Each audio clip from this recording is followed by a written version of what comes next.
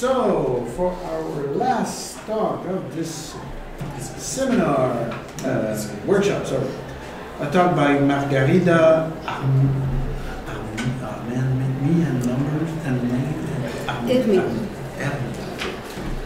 for a talk entitled Ontic Causation in Biophysics. Sorry again for this. Absolutely fine. Thank you. So, I'm presenting some joint work with James Ladyman, and I'd just like to say that this is very much work in progress, so suggestions, criticism, very welcome. So here's a brief outline of my presentation. I'm going to discuss ontic causation in the context of several scales within the functioning of a biological system. So my example is going to be the flight of a bird, and we're going to look at it through different scales and see what we conclude from that. So biological systems involve physical, chemical, and biological entities and processes at various scales. I think that's uncontroversial. But maybe I'm wrong.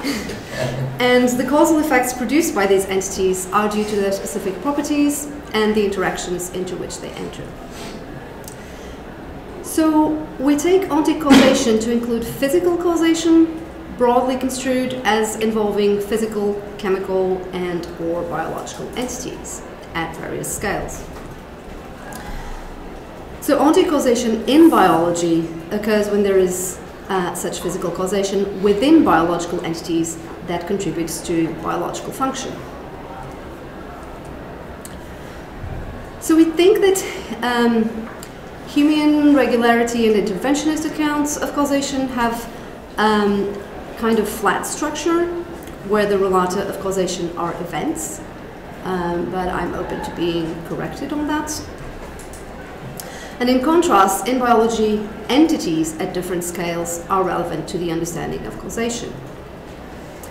And it's not that you can't say more or less exactly the same thing on an interventionist account of causation, but thinking of it in terms of ontic causation makes the importance of scale more conspicuous.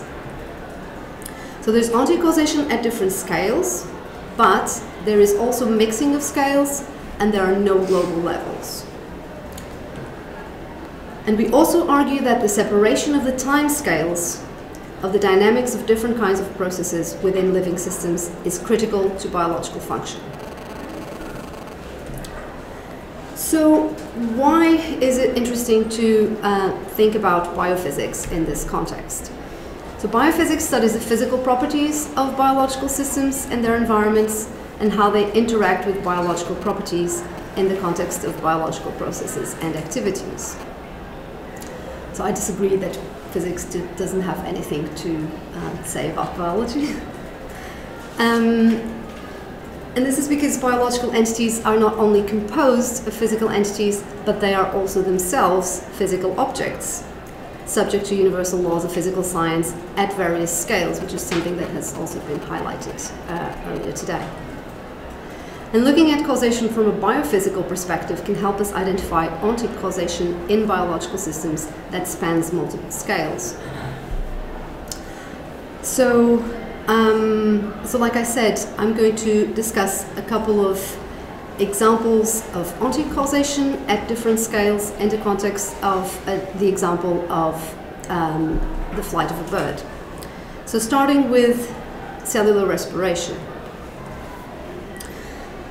So here's a brief description of what happens in cellular respiration.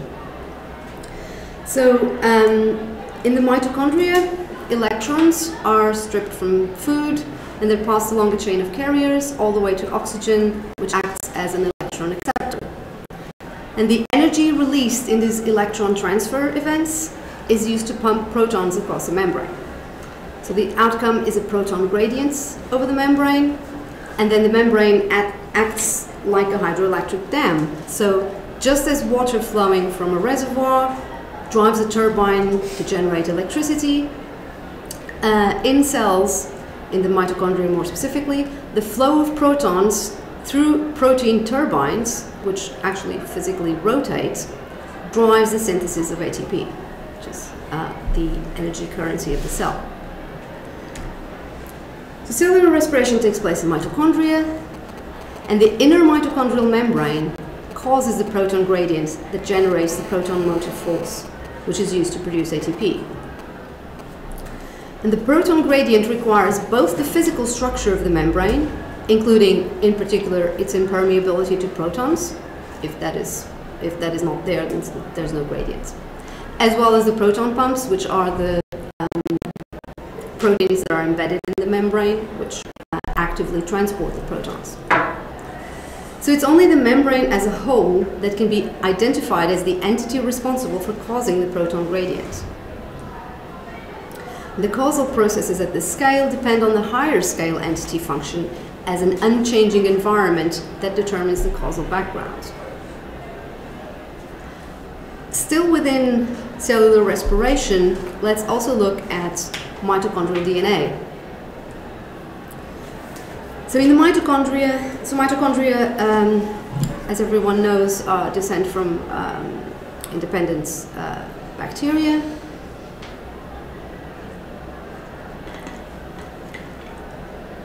And have now become organelles in eukaryotic cells. But they still have their own DNA, right? So mitochondrial DNA molecules, just like any other kind of DNA, are transcribed into RNA and translated into proteins. But as you also probably know, most mitochondrial genes have actually been transferred to the nucleus over the course of evolution. And there are a number of reasons for that. For instance, it is thought that transferring genes to the nucleus protects DNA from oxidative damage due to oxygen-free radicals and so on. It can also have something to do with maintaining male fitness, because mitochondria are just maternally inherited. So there's very good reasons for these genes to have been transferred to the nucleus. But not all the genes have been transferred, and some are still in the mitochondria. So why is that? The genes that have not been transferred to the nucleus are critical genes that are needed to control respiration locally.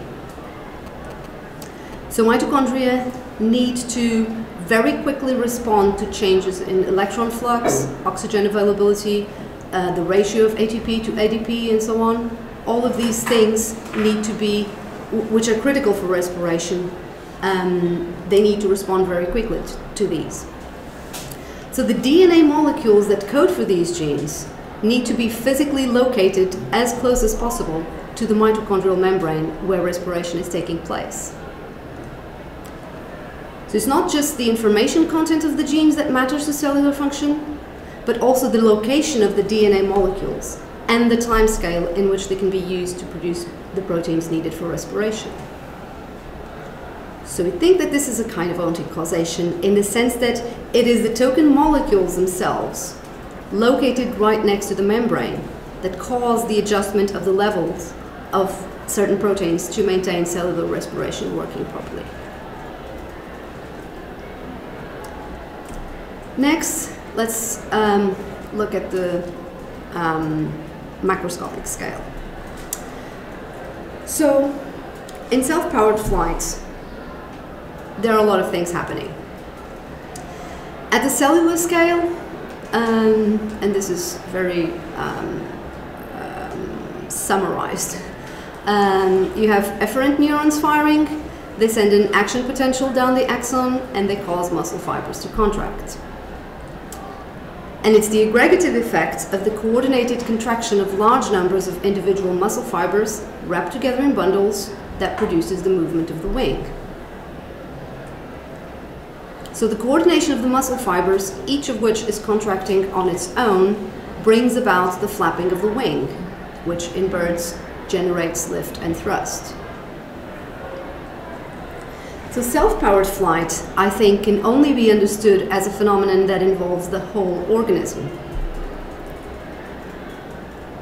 Because the capacity for self-powered flight involves properties of the organism as a whole, such as its size, its mass, its aerodynamic shape, which is complemented by behavioral postural adjustments, physical structures that are capable of generating lift and thrust, which in birds are the same, it's the wings, but in other kinds of flying organisms could be different structures. An example of that is flying squid, which have a kind of jet propulsion, which is not the same thing that generates lift. Sensory systems that provide the central nervous system with data to assess position, speed, distance, and so on, and a central nervous system that is able to process all that information and adjust muscle movements in response to sudden changes in pitch, yaw, air currents, and so on.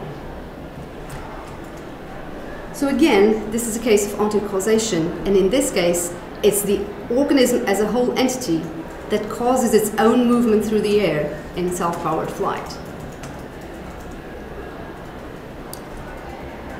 So what do I think we can learn from this? So causation in a complex system, such as a living organism, involves the effective separation of the spatial, temporal, and energy scales of different processes and entities.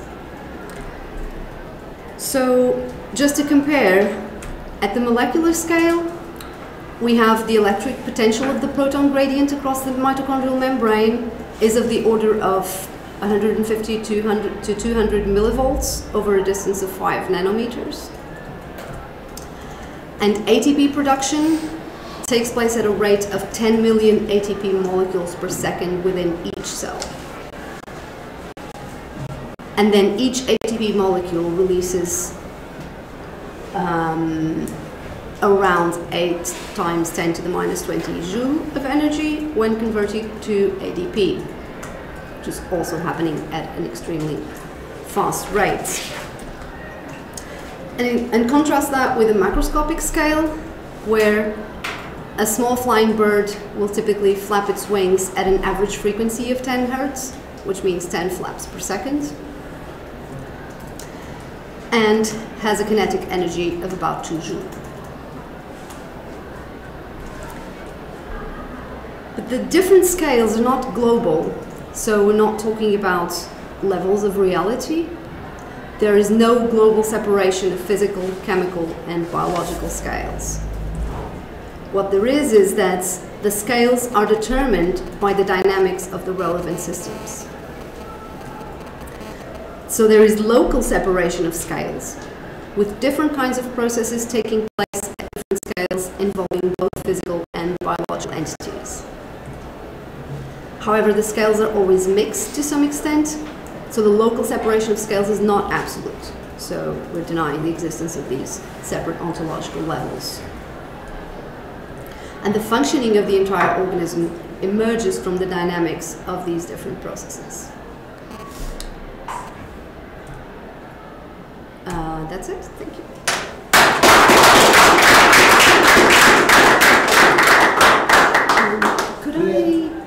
Could I just before the questions, would it be okay if I take this opportunity to advertise something? Please do. You have the time. Thank you. You could have done it during your talk. So we're going to have a workshop on the philosophy of biophysics in Bristol, 14 to 15 September. And even though the deadline for submissions was actually yesterday, we are still very happy to... You should have said it before. We are still very happy to accept submissions until, let's say, the end of this month. So here are some topics that we would be happy to receive submissions about, and just please email a 500-word abstract to me on that email. Thank you. Cool. Let it there for people to take notes. Plenty of time for questions. Yes. Yes. Thank you very much. This is very, very exciting work. I wonder when you said that the membrane, only the membrane is a cause of the proton gradient. And for example, the respiratory enzymes that pump protons are not. I mean, what sense of cause are you presupposing? It seems to me that, of course, the proton pumps, for example, are only partial causes, so they're difference-making causes. I mean, so they make a difference with respect to the phenomenon. So turning off the proton pumps will lead to an equilibration of the. For example, when you poison the cytochrome oxidase with cyanide, then the proton gradient will equilibrate. So in that sense, it is a cause. It's a difference maker. Yes. You agree? Okay. I agree. Yeah. So I was thinking of the membrane as including the proton pumps. I think I might have said that. Okay. So the proton gradient requires both the physical structure of the membrane, specifically the impermeability to protons, as well as the proton pumps. So I'm not saying that they are not a cause. Oh, okay. But because they were embedded in the membrane and they're fundamentally part of how the membrane operates, I'm not seeing them as a distinct cause as opposed to the membrane. So it's the membrane which includes not just the bilayer and which is impermeable to protons, but it's also the membrane as including the proton pumps. Right.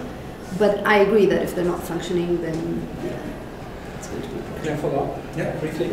I can't really say what it is, but something in me resists to viewing the membrane as a cause of the potential. Maybe it's the fact that there's nothing changing really. The membrane is just a structural constraint, as it were, and nothing is happening with the membrane. Well, nothing that's really relevant to the gradient. In that sense, I have a tendency of saying that's sort of a constraint of the system. I mean, usually by causes, causation in the by now well-known Woodwardian interventionist sense is change-related, but the membrane, it seems, is static. It's kind of a static structure here with respect to the respiratory mechanism. So I'm not sure. Somehow I find this strange to call it a cause. Okay, so I don't think that it's exactly, so I think you're partly right, but I don't think it's exactly right to say that the membrane is static and it's not doing anything. So the membrane with its proton pumps is actively keeping the proton gradient. Okay. But yeah. it is. All right. You're right in the sense that there is this background unchanging the thing membrane that including the proton exactly, pumps. I see. yes. Okay. All right. Yeah. Okay. Because the proton pumps are the part of the membrane that are actively pumping the protons. Right. But that alone would also cause absolutely nothing unless the membrane as an unchanging causal background of impermeability. So the gradient would collapse immediately. Yeah. Yeah, I have to think about it. Thanks. Caleb? Yeah, thank you so much. This is really interesting. So, I'm curious about,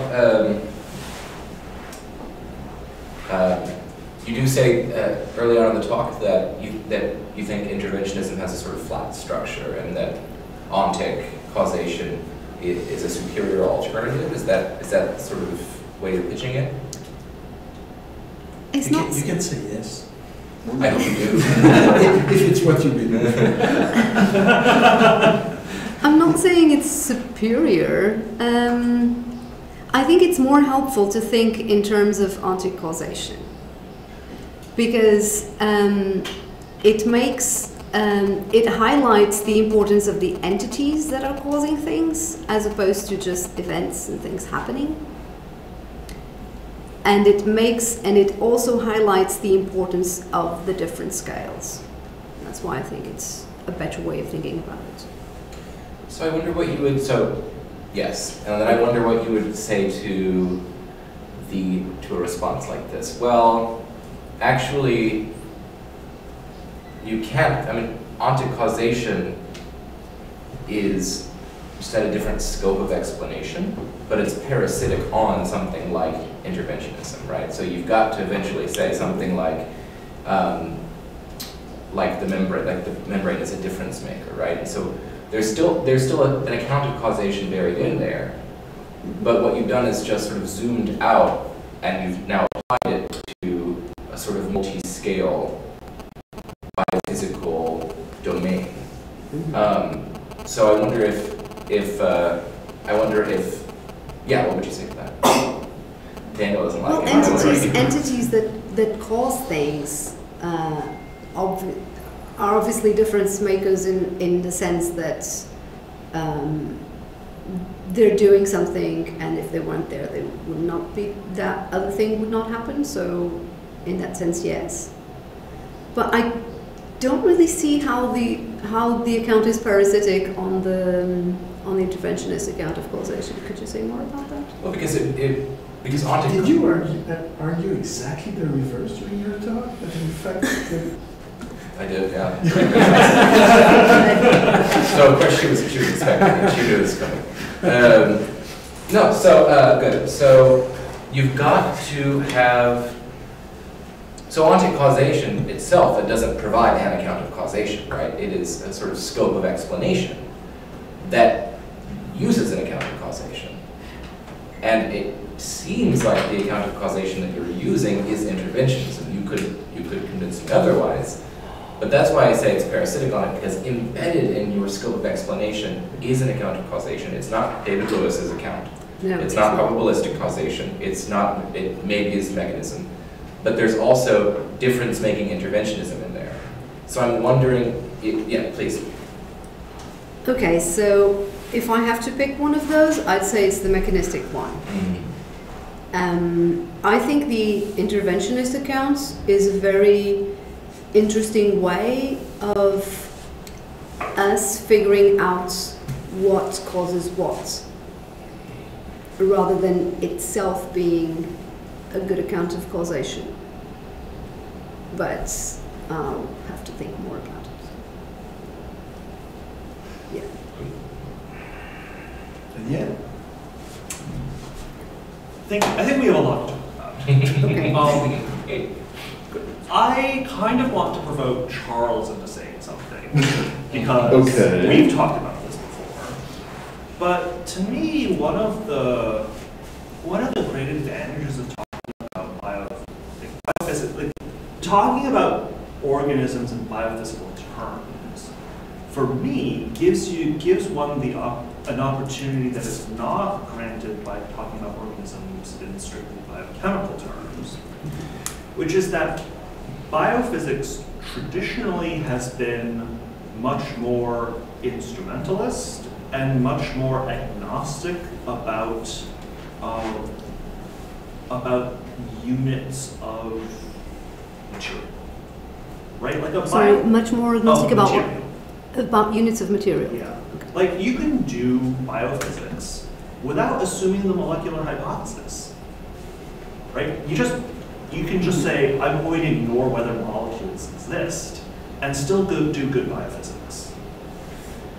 Because physics has this strongly positivistic history to it, where physicists at some point said, it doesn't matter what the thing is that we're measuring. As long as we measure it, then the measurements are real and we can do something. Right, Charles, we've had these discussions before. Yes, it's been a long time, you're right, yeah. Right? You read my only paper in biophysics, which is exactly that. Okay. Let's measure ion channels. I don't care how it works, the pump, the thing, it turns. It turns. You said it turned like a turbine. Oh my God. I have no idea. It's small. I don't know. It's a turbine. Yeah, it's so it's true that turbine. biophysical means the techniques often are quite agnostic about the details of the mechanical things. That biophysics is philosophically interesting to me, that was at that caveat to me, because of this pervasive agnosticism to what is there. But not all the time. But not all the time. Okay. And yes. Can I respond to that and then you can go on? Okay. So it is true that you can do that, but you don't have to. You don't have to. You don't have to. And biophysics is physics, but it's also biology, and biology is quite committed to the existence of these entities. And I personally am quite committed to like a really strong scientific realism. So that to me is not the field of biophysics, although absolutely you can do that. But yeah, go on. Yeah, just a follow-up to this conversation here. I mean, historically, it's indeed interesting to know that the scientist who proposed this mechanism for the first time, Peter Mitchell, he was very much a biophysicist, and he didn't care much about molecules. And his first publications about this mechanism were full of physical computations, so thermodynamical calculations about the feasibility of this mechanism, and he didn't care about molecules at all. I don't even think he believed in the existence of proton pumps. This was controversial for a long time, and only once these proton pumps have been characterized was the mechanism with proton gradients, etc., described in these terms as you presented them. However, that was completely figured out by biochemists. And I happen to know one of the biochemists who was involved in describing these molecules.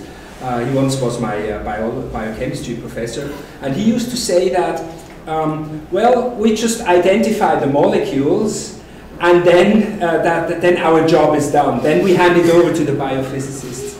And I think that's pretty accurate historically how. So first was the biophysical hypothesis, then the biochemists identified the molecules, and then they handed it back, and now the biophysicists are describing the workings of these molecular motors. That's kind of it.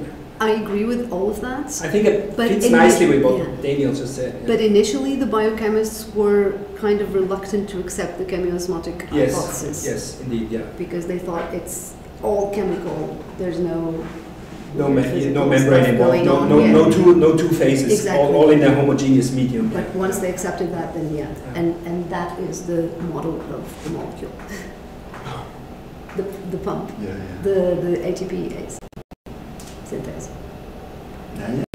So this is, I think I mentioned Carl Matlin's book to you. Which one? To Carl Matlin's book, Crossing the Boundaries of Life. Yes, you did. Yeah. So there's a chapter in that book on Mitchell, the chemiosmotic hypothesis, and one of the cool things he mentions is that Mitchell had the electron micrograms of mitochondria and managed to derive a more correct theory of the structure of mitochondria based on the electron micrograms, but also in conjunction with the chemiosmotic hypothesis, right? So it's an interesting case of this physicalist thinking and instrumental results moving together. I didn't know that. Sure. One thing I really like here, I like a lot of stuff here, this is really cool, but one thing I really like here is it raises a really interesting question that it's one of those questions that I'm kind of surprised that I never slowed down and thought about, which is sort of when exactly does spatial organization matter? Right? When does spatial organization matter? Because we have, sometimes it doesn't, right? Sometimes we write down a Craver diagram and we don't care where the crap in the Craver diagram. I mean, okay, it's got to be able to causally interact, right? Like we care that stuff bumps into stuff sometimes, right? But we're not really thinking about the spatial organization of the stuff. And sometimes we write it down and we really, really, really care about where are the mitochondrial DNA sequences actually getting synthesized and turned into something useful. And I just that's a really cool general question that these kinds of examples I think really make you think about. And I haven't spent, it's I've never spent enough time thinking about this question. This is a cool question. Yeah. So I am literally writing a paper right now on spatial structure, so I'm really excited about that question. most of the time spatial structure matters a lot more than we think. Sure. So there's this guy, Franklin Herold, who thinks that this is not something that we normally think about because of the ways we study cell biochemistry, because most of the ways we study cell biochemistry involve breaking the cell apart and doing just the chemical reactions. But most chemical reactions within cells are directional in space. They're not just, so obviously the cell is not just a bag of molecules, it's a really spatially structured entity. So yeah, I'd say most of the time spatial organization matters. Remind me, there's another cool example that I want to at least mention to you because it might work well. I have to mention that if the talk of Marcel was right, it's not the spatial relation of things, it's a spatial relation of process. Yeah. So still that is not clear in my mind which view is the best. Can I also come back to that? Please do. I think, so I sadly missed Marcel's talk, but... It'll be on YouTube, it's okay. Yeah, that's right, Susan, you mentioned, excellent. But I do think it's the spatial structure of things and not just of processes. And here is an example. So a lot of, I don't know if a lot of, but some organisms are able to survive in a state of cryptobiosis, as in frozen solid, for instance, where the only thing that is preserved is the physical structure of the organism, but all processes are stopped. And it is possible, the fact that it's possible for organisms to survive that, to me, seems to indicate that it is the physical structure, including the spatial structure, that is more important than the processes. And the physical structure is what enables those processes to take place. But I would be inclined to follow you if I thought that the organism after you defrost it is the same. Oh, it definitely is. I don't know if it's the same. If it's a process vision, it's not the same individual, biological individual before frozen. Yeah, there's a big literature about this. So some organisms use cryptobiosis as part of their life cycle, and it seems to be okay. But this is what the process guy would say. Say if the process stops, the organism dies. I'm just going to say that there's a nuance that sounds like bullshit. No, there are objections to that argument. Yeah. I think it's the same one, so I'm happy to say it survives. But I realize that is a possible reply. Pushing your ideas. Other? Oh, sorry. There's no, it's okay. Which one was first? I didn't see. Well, I just took a quick finger on this because I do want to just say I think the process ontologists would say something like, well, look, the processes are not just the sort of like biological processes that are happening, right? It's processes all the way down. So it's the material continuity. Let's even assume that it's the same organism. There is still some kind of process of preservation of the material continuity, and that at a lower scale or level or whatever you want to say is, I think, what the process ontologists would appeal to. Yeah, the membrane is a process. Yeah, right. Sure. I will. You're in shock. I'm sorry. You're in shock. No, I'm not. I will add. So the rest of Carl Allen's book, which I'm going to really sell, is not just that structure is important, but that experimentally structure can be done in the test tube by proxy, which is a cool feature of biophysics and biochemistry. That the actual spatial arrangement of a cell or mitochondria does not have to be studied, but could merely provide the heuristic for experimental work. Now, I don't know how this relates to causation at all, but I just thought that is one of the cooler arguments of that book. That you can dramatically simplify the actual structure and come up with a theory of the mechanism regardless. Sure, I think that's probably true of all kinds of research that you can always have a model that simplifies a lot of the stuff that you're not particularly interested in, but you can also go down to the nitty-gritty details and get like each individual atom modeled if that's also of interest. So yeah, I suppose.